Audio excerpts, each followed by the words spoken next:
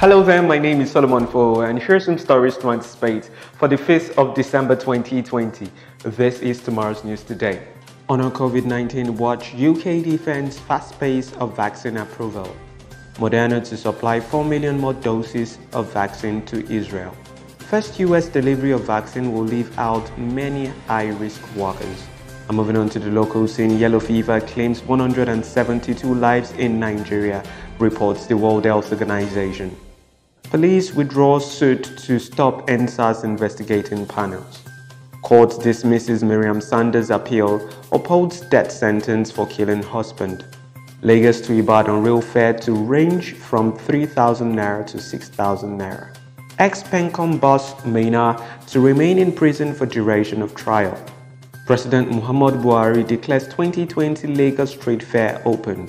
And in business news, oil gains towards $50 per barrel after OPEC Plus supply compromise. And on the foreign scene, Ivory Coast gives passport to exiled former President Gbagbo. Indian jeweler sets world record for embedding most diamonds in single ring. And in entertainment, Burna Boy, Davido and Wizkid nominated for Eddies. And in sports, Napoli named stadium after Diego Maradona. Postponed Tokyo Olympics to cost extra 2.4 billion. Get details of these and more on Guardian.ng or pick up a copy of the Guardian newspapers from the newsstands tomorrow.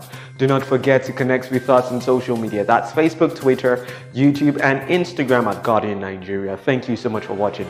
My name is Solomon Fo.